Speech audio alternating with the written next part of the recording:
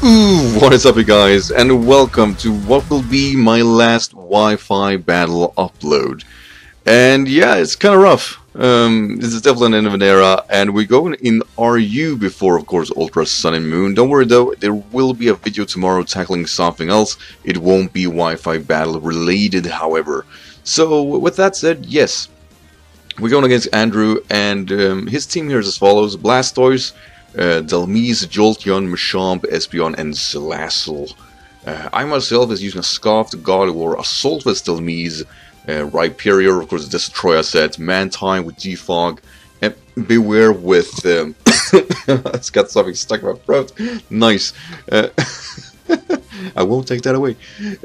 Beware with the Leftover set Substitute, and KOMMO-O being Specs. Pretty much the rundown here is I really want to capitalize on a team that wasn't too heavy towards the meta yet could deal with it, and I realized once the game was set here that having two fighting types is not a good thing, and definitely not if they're of the slower kind, because this means that Espeon is going to have a feast on me. There is going to be a lot of issues involved with that, and I felt that my best lead here was either Rhyperior or Mantine, but predicting that he doesn't have any hazard removal on its own outside of Espeon, I'm going to lead up with what I presume was Mantine and then basically go from there. So yeah, with all this said, let's, of course, as always, go into the match. I also clearly lied. I started with Gardevoir. I'm just gonna have that said. I had this battle for 2 weeks ago, so I felt as though I am a bit behind. Now he started with Blastoise, and this is not the worst matchup, but the one thing I really want to stress out here is that I was fearing Toxic. I was fearing his damage output could be up there, so I decided to go to Solgaleo, basically because I can roost and kind of avoid the worst situation, as it goes for Scald. And that's clearly a good thing, because that means that we can retaliate with actually go for a Toxic on our own, as he'll score a nice freeze here. You know, clearly, you know, I can't Scald, so it's okay to some extent. I will fall out. But the worst situation is if I go for a Scald and he gets burned, because that means I don't have a proper residual damage towards him. As it goes for Dark Pulse, this shows me that he is actually offensive, as we do connect the Scald here, and we do get the burn. And that is awful. And it's awful because it means the bulk of Blastoise basically means that I need to win this matchup by Scald roosting towards it. And this is clearly a matchup that is basically done. While he can't do necessarily any damage towards me, I can neither do the same. So, burn was definitely the worst scenario, because Toxic would have been so nice and will that Pokemon down, as he will go to Delmise, as I go for Roost on my own, basically to scout the damage. Now, Delmise here is, it's a threat. It's a threat and a half, as one says, since Power Whip can do a decent amount of damage. I'll actually go for a Toxic here just to try to will it down. I thought it was my best superior play here, as the Power Whip will sure to actually do a good chunk of damage. That's also an offensive Delmise. 130 base attack, yeah, it's going to sting, but this is more than just that. And I can't roost here, because if it connects another Power Whip, you know, that will be a clear KO, as I'll lose my flying typing. So I'm gonna go to Bernadictus, of course, the KOMMO-O, the Specs KOMMO. We'll see how long that set actually will be viable now with the Mewtwo now available. The KOMMO-O is going to be a lot different in this generation, I'm sure, as Power Whip does a fair amount of damage, but I feel that, you know, I am in range where Clanging Scale should be able to take it out. And should is the word, because it's not even close. So it's more of a Salt Vest variant. It'll go for an Anchor Shot, and that will prove to be enough to KO. And we'll actually lose KOMMO-O right there and then. So probably not my strongest play. Should definitely go with a Flamethrower. I just was fearing the Blastoise to come in and kind of wall me out. So it's a double down. I'm going to go to Alyssa. I felt that was my strongest switching, as it goes to Jolteon. And we're going to see directly that it's a Volt Absorb variant. So we should be able to do a good amount of damage towards this Pokemon. As I'll decide to go to myself into a Moonblast. And it does damage. I mean, that's a 2-hit KO. And we do get a special attack drop, which is awesome. He'll go for a Shadow Ball on its own. And yeah, had it not been the loss of special attack, that would have pushed me even further down, clearly around 50 HP. So predicting his switch out here to something that can soak a Moonblast being Salazzle, I'll actually go to my Destroyer, my Rhyperior, because there is no way this pack can hit in Power Grass, and we do get that prediction right. And I'll just go for a very safe Stealth Rock here, predicting him to switch into something else, such as Blastoise, and not the Espeon, since it just dies. I felt that was too big of a risk, as we get that play fairly right, but at the same time, yeah, that's a Jolteon.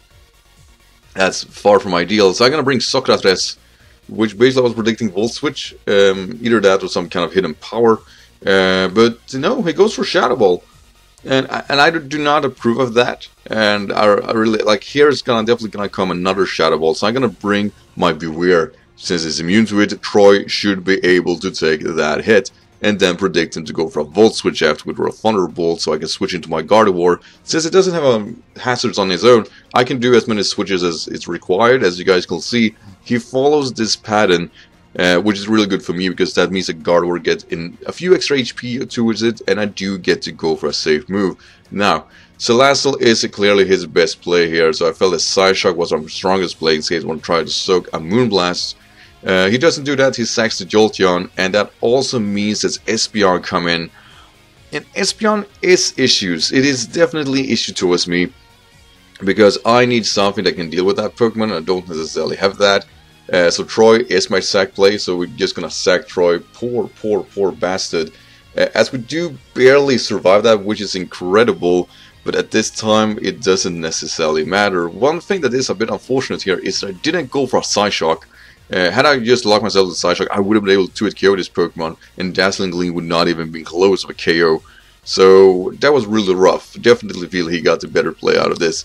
As I'm gonna switch in the list yet again, and of course Moonblast is now of course my ideal play. And yeah, I should probably most certainly go for Psyshock here, mainly because Salazzle is of course his switch in, and I definitely knew that.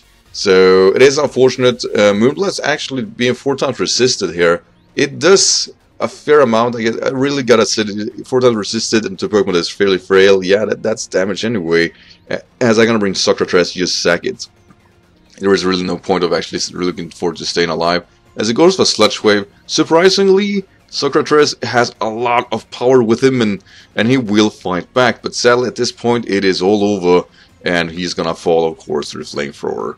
Now my best switch in here is most certainly to bring in Mantine or Destroya, but since Mantine is whittled down, Destroya is going to be my choice, as he actually packs the Toxic, and that's really cool. As I'll go for ICMC Ice Punch. Yeah, I felt there's no way in hell I'm gonna use that move anyway towards the matchup that is left, so I might as well do a bit of the show basically and bring the monster that is the Sub-Zero Slammer, because Destroya needs all the love it gets, and this is pretty much where it gets at.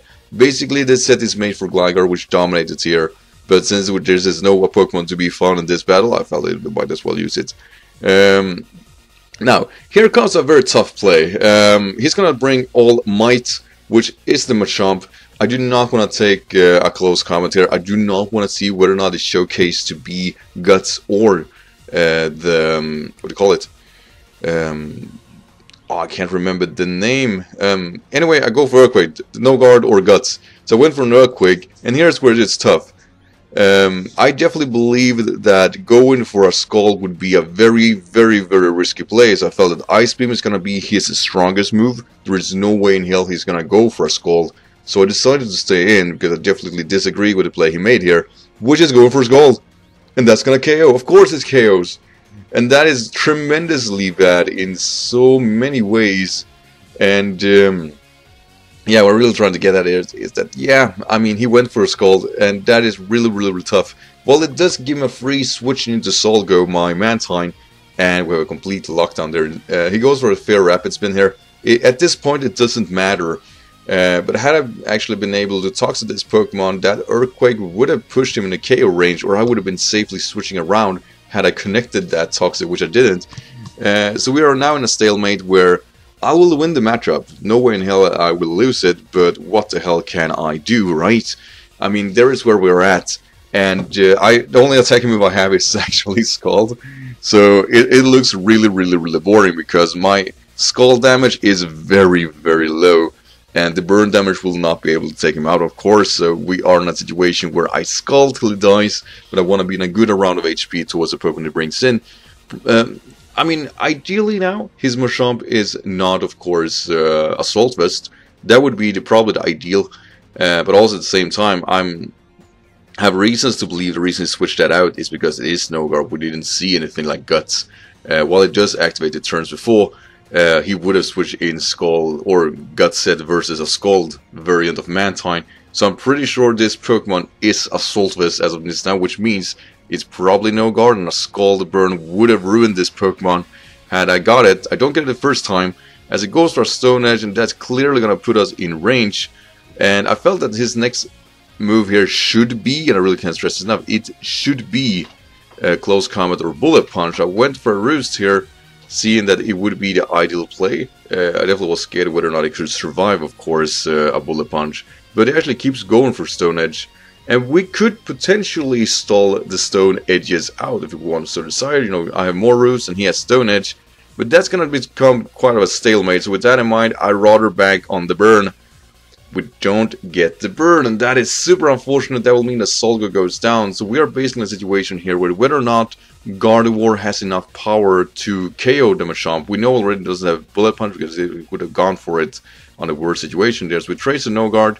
And I am forced, since we know already that it is Assault Vest, I am forced to go for a Side Shock, hoping that a Shadow Ball from a Life Orb Espeon is not enough to KO. And yeah, I mean, I feel that that was the best play of of course, make. But in this situation, Side Shock is most certainly a 2-hit KO. Moonblast would have been a clear KO.